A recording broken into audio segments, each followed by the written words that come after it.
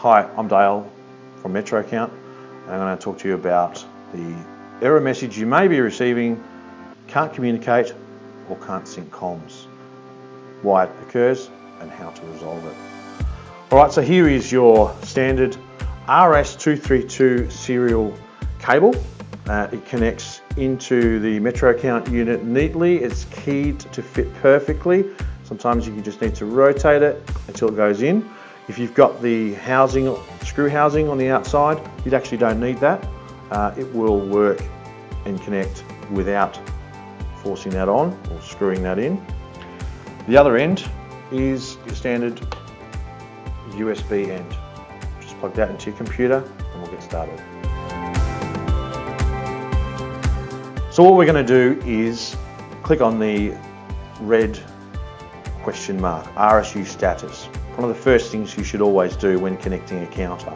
The can't communicate error has come up. This could be due to the fact that you have not installed your drivers, which would be found in your initial MTE link that would have been emailed to you.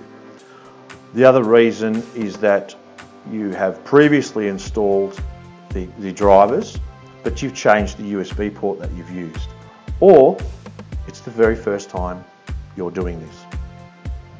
So you can see there we have can't communicate. Let's go ahead and sort that out.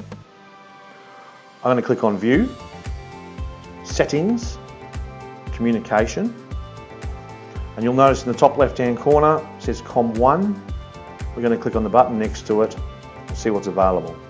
And you'll see there COM3, and under Details you'll notice that it says MetroCount USB adapter. So we know the drivers are installed.